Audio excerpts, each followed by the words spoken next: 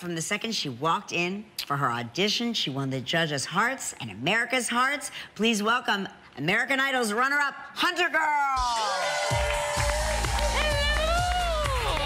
How are you doing? Good to see you, Kelly Ripa. How are you? Good to see you. Can I love on you? Yes, okay. Come on. Long time no see. I love all your sequins. Oh my gosh, thank you. you. I love a good bling. So, from Tennessee, just celebrated your 24th Yes. birthday. Happy Congratulations. birthday. Thank you. When you look back at the last year, what do you think about? How has it changed for you? I can't believe it. You know, Yeah. if you'd have told me a year ago that I'd be sitting here talking to y'all, like I would have told you were about crazy. But you must have always been a singer, no? Yes. Weren't you, like from an early age? Yeah, whenever I was a little girl, I knew I wanted to sing. I sang all the time, grew up singing in my grandpa's church. But yeah, I always wanted to do this, and so I was just trying to do whatever I had to, working hard to make it happen. And you're from a military family. Yes. So did you move around a lot?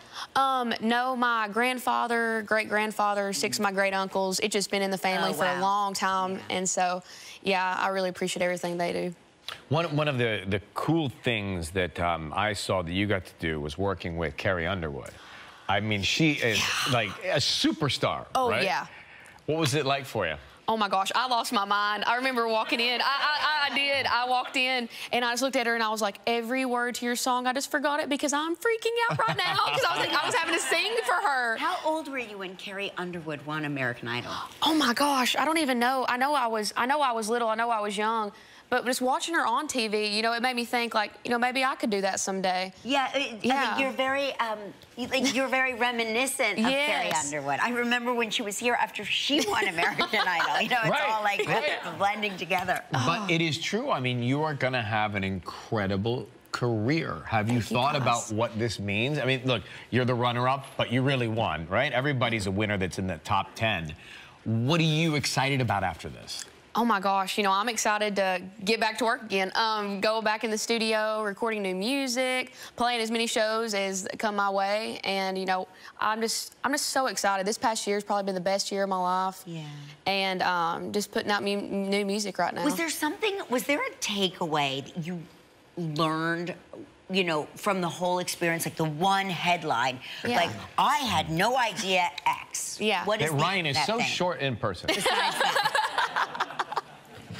I had no idea Lionel Richie had so many sparkly jackets. Yeah.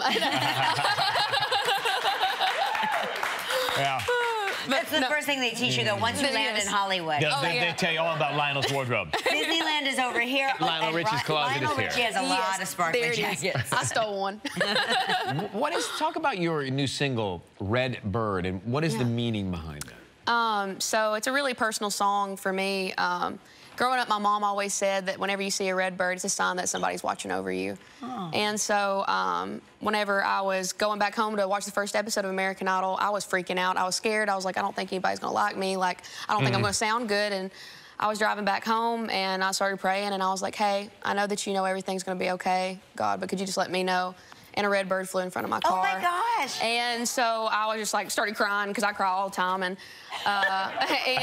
then I got back to Nashville and wrote that song. So full circle moment getting to sing that. What a beautiful story. Great. Thank you, guys. We will come back with a performance from HunterGirl right after this.